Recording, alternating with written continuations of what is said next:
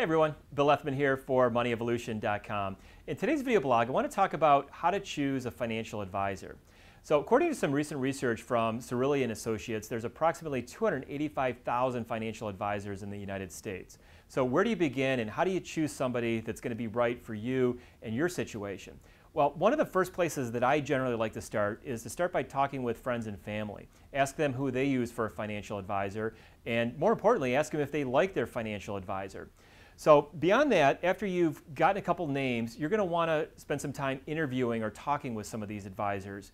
And first and foremost, what you want to do is you want to find somebody that you like. Obviously, this is somebody that hopefully you're going to work with for a long period of time. Somebody's going to help you move forward with some of your financial goals, and it's also going to be somebody that you need to feel comfortable with, because oftentimes you may be sharing what could be some somewhat intimate aspects of your financial life with them, and you need to feel comfortable that they're going to be accepting of that and help you move forward towards your goals.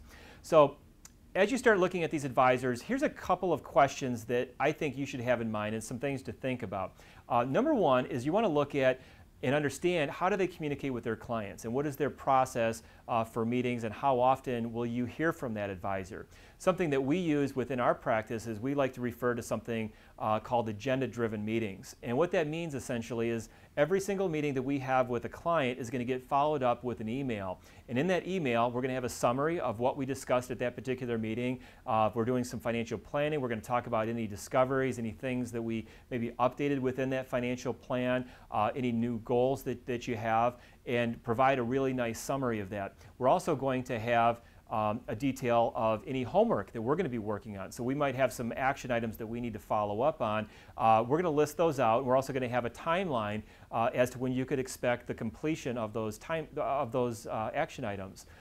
There may be some homework that you need to do. So we're going to list that out. Maybe you need to grab a pension estimate from work, or maybe you need to download something from the Social Security website. We're going to list that out.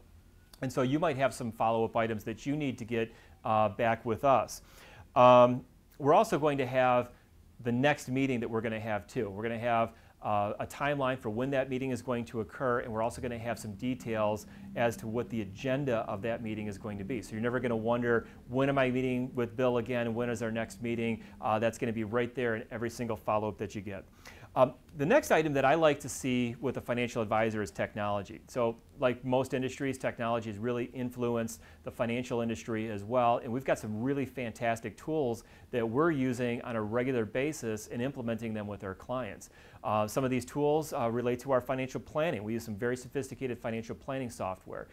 We also use some very good risk management software as well that kind of helps us to identify the level of risk that somebody is comfortable with. So you want to find an advisor, in my opinion, that's utilizing some of these new technologies out there.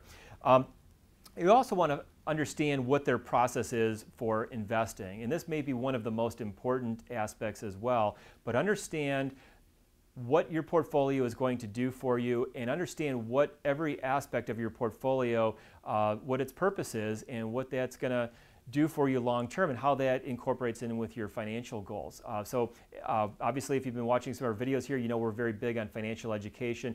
So we like to spend a lot of time with our clients educating them about their portfolio so that they understand why we're doing certain things within our portfolio, how we're going to react to maybe certain market events, and so forth. And then finally, the last thing I want to talk about is financial planning. So obviously, not every financial advisor does financial planning, but we do here within our practice. In fact, I was fortunate enough when I started in the business back in 1993, I was actually hired to be the financial planning coordinator for our office that I worked at within Merrill Lynch. And I got to grow up in the business as doing financial planning and using that as a big part of what we do.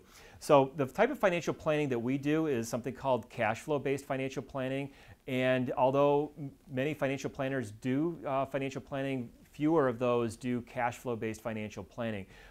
The way you can tell the difference essentially is cash flow based financial planning is going to give you much more detail and a better breakdown to understand exactly what's going on within your financial situation. So rather than just doing a retirement report that says you're going to be fine in retirement, we're going to get into some of the detail to understand where that money is coming from, how the money is going to be taxed, where any shortfalls may occur down the road within your cash flow situation. So cash flow-based financial planning, especially as you get closer to retirement, I think is very, very important. So anyway, one of the things that we're offering, if you're interested in taking a look at what we do here, we have a free, no obligation introductory call. Generally, this is a 15 to 20 minute call that we arrange. We can spend a little bit of time trying to understand a little bit about what it is that you're trying to accomplish within your financial goals, and we can tell you a little bit more about some of the things that we might be able to do to move you forward or help you feel more confident about some of those financial goals. So anyway, we're going to put the number for our office right up here on the screen. Call that number. Julie, my assistant, will schedule a convenient time for you where we can, like I said, spend about 15 or 20 minutes. Learn a little bit about what you're trying to do, and if it makes sense, we can talk about some next steps to move forward. So anyway, that's it for this video. Hope you enjoyed it. Again, if you're watching this video any place other than our blog at moneyevolution.com, head over there. Lots of free resources and great articles to check out. Thanks. I'll see you in my next video.